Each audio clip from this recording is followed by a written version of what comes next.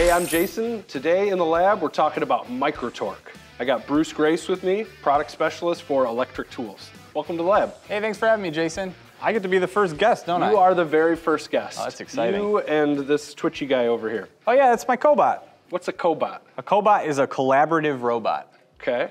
So what does that mean? It works in human space? Exactly. A human can work with this right next to it and it's still safe. So it doesn't need a big guard around it? No, I mean, you bump this thing and it stops.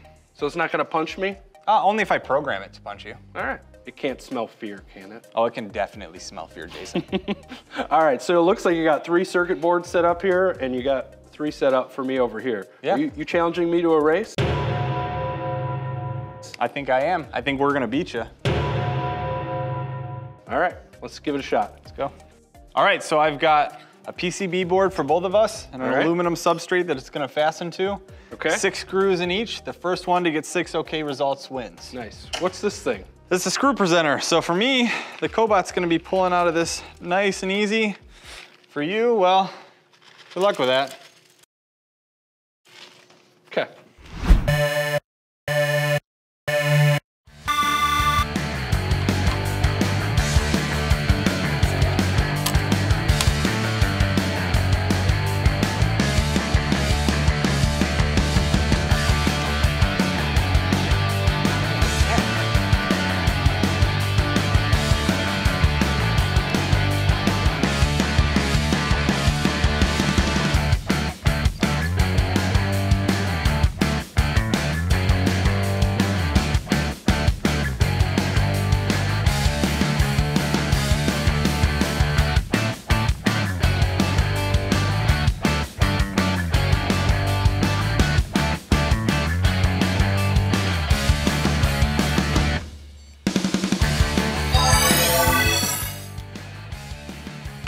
Done.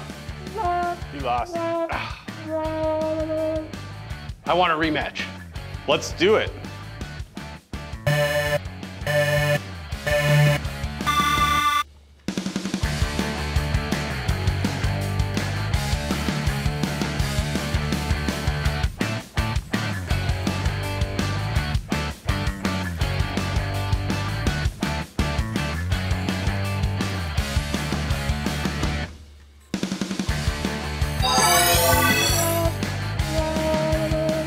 Give me one more chance. Really? One Yeah, more? I'm sure. Okay. Let's try it.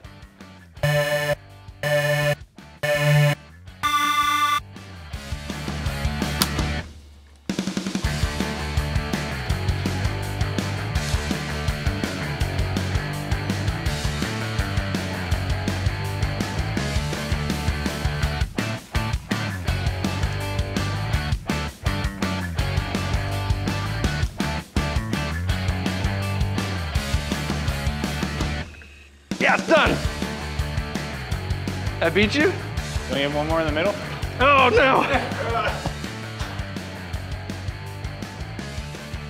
Close, but no chance.